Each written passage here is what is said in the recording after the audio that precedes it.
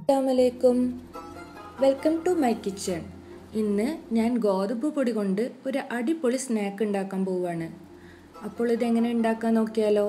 ഇതിനു വേണ്ടി ഞാൻ ഇതുപോലൊരു ബൗൾ എടുത്തിട്ടുണ്ട്. ഇതിലേക്ക് 2 കപ്പ് ഇടഞ്ഞു വെച്ച ഗോതമ്പ് പൊടിയാണ് ഞാൻ ചേർത്തിട്ടുള്ളത്. നല്ല ഫൈനായിട്ട് തരിയൊന്നുമില്ലാത്ത ഗോതമ്പ് പൊടി 2 കപ്പ് ചേർത്ത് കൊടുക്കാം. ഇനി നമുക്കിതിലേക്ക് ആവശ്യമായിട്ടുള്ളത് 1/2 ടീസ്പൂൺ കുരുമുളക് പൊടിയാണ്. എരിവ് കൂടുതൽ വേണമെന്നുള്ളവർക്ക് കുറച്ചുകൂടെ ചേർത്ത് കൊടുക്കാം. 1/2 ടീസ്പൂൺ ഉപ്പ് ചേർത്ത് കൊടുക്കാം.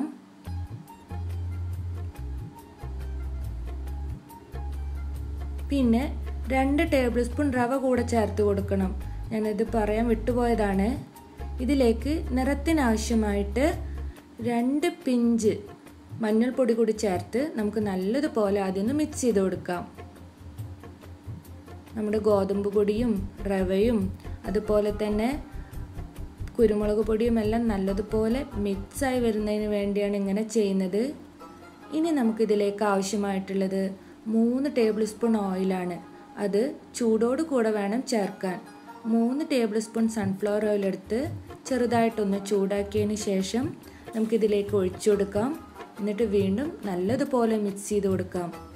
ഇനി നമുക്കിതിനെ കൈ കൊണ്ട് മിക്സ് ചെയ്യാം. കൈ കൊണ്ടതുപോലെ മിക്സ് ചെയ്തതിന് ശേഷം കുറേശ്ശെ വെള്ളം ഒഴിച്ച്, ആവശ്യാനുസരണമുള്ള വെള്ളം ഒഴിച്ചു കൊടുത്താൽ മതി. വെള്ളം ഒഴിച്ചിട്ട് ഒരു ടൈറ്റ് ഡഫാക്കി എടുക്കാം. ചപ്പാത്തി എന്ന പോലെ വല്ലാതെ സോഫ്റ്റ് ആവരുത്, കുറച്ച് ടൈറ്റിലുള്ള ഡഫാക്കി തന്നെ എടുക്കണം. ഇത് നമുക്ക് സ്റ്റോർ ചെയ്യാൻ പറ്റുന്നൊരു സ്നാക്കാണ്, ഒരു ഹെൽത്തി സ്നാക്കാണിത്. ഷുഗറും കൊളസ്ട്രോളും ഉള്ളവർക്കൊക്കെ കഴിക്കാം. കാരണം ഇത് ഞാൻ 2 തരത്തിൽ ചെയ്യുന്നുണ്ട്. ഒന്ന് ഡീപ്പ് ഫ്രൈയും ഒന്ന് ബേക്കിങ്ങും ആണ്. അങ്ങനെ നമ്മുടെ മാവ് ഇവിടെ തയ്യാറായിട്ടുണ്ട്. ഇത് വെയിറ്റ് ചെയ്യേണ്ട ആവശ്യമൊന്നുമില്ല, നമുക്ക് പെട്ടെന്ന് തന്നെ ഉണ്ടാക്കാം. അതിനു വേണ്ടി മാവ് ഞാൻ 2 പാർട്ടാക്കി എടുത്തിട്ടുണ്ട്. അതിലൊരു പോർഷൻ കൊണ്ട് നമുക്ക് ബേക്ക് ചെയ്യാം, ഒരു പോർഷൻ കൊണ്ട് നമുക്ക് ഡീപ്പ് ഫ്രൈയും ചെയ്യാം. ഇനി നമുക്കിതുപോലൊരു ചപ്പാത്തി പലകയിൽ നല്ലതുപോലെ ഒന്ന് പരത്തിയെടുക്കാം. തിന്നായിട്ട് വേണം നമ്മളിത് പരത്തിയെടുക്കാനായിട്ട്. കട്ടിയുണ്ടെങ്കിൽ നമ്മൾ ഫ്രൈ ചെയ്യുമ്പോഴൊന്നും ക്രിസ്പിനെസ് നിൽക്കില്ല. കാരണം നമ്മളിത് സ്റ്റോർ ചെയ്ത് യൂസ് ചെയ്യുന്നതല്ല, അപ്പോൾ അതിൻ്റെ ക്രിസ്പിനെസ്സൊക്കെ പെട്ടെന്ന് തന്നെ നഷ്ടപ്പെടും. ഇതുപോലെ നന്നായിട്ട് പരത്തിയെടുക്കാം. ഇനി ഇതുപോലൊരു കത്തി ഉപയോഗിച്ച് നമുക്കിതിന് ഷേപ്പ് കട്ട് ചെയ്യാം. ഞാനൊരു ഡയമണ്ട് ഷേപ്പിലാണ് ഇത് കട്ട് ചെയ്യുന്നത്. നിങ്ങൾക്ക് റെക്റ്റാങ്കിൾ ഷേപ്പിലോ അതല്ല സ്ക്വയർ ടൈപ്പിലൊക്കെ കട്ട് ചെയ്യാം. പക്ഷെ തിന്നായിട്ട് കട്ട് ചെയ്യാനും പരത്താനും പ്രത്യേകം ശ്രദ്ധിക്കണം.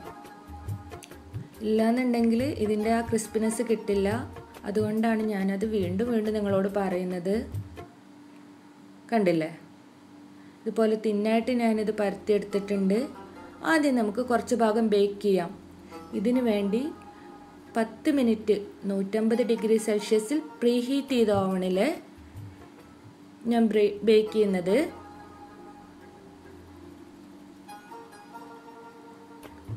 20 മിനിറ്റ് വരെ ഞാൻ ബേക്ക് ചെയ്തിട്ടുണ്ട്. 20-25 അത് ഓരോരുത്തരുടെ ഓവണിൻ്റെ ചൂടനുസരിച്ചിരിക്കും. ഞാനിത് 20 മിനിറ്റാണ് ഇവിടെ ബേക്ക് ചെയ്തിട്ടുള്ളത്.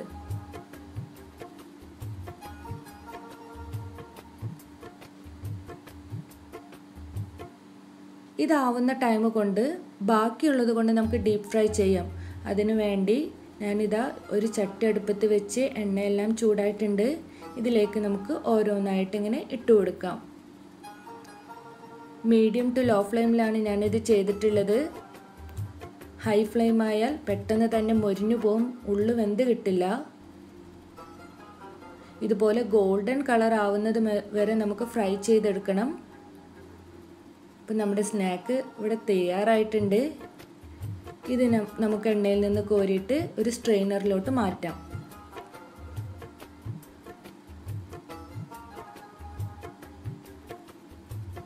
ഇതുപോലെ ബാക്കിയുള്ളത് നമുക്ക് ചുട്ടെടുക്കാം. അങ്ങനെ വളരെ ഹെൽത്തിയുമായിട്ടുള്ള നല്ല കറുമുറ തിന്നാൻ പറ്റുന്ന സ്നാക്ക് തയ്യാറായിട്ടുണ്ട്. ഇത് കണ്ടില്ലേ, ഇത് ഞാൻ ബേക്ക് ചെയ്തെടുത്തതാണ്. കണ്ടോ, ഇതുപോലെ ക്രിസ്പി ആയിട്ടുണ്ട്.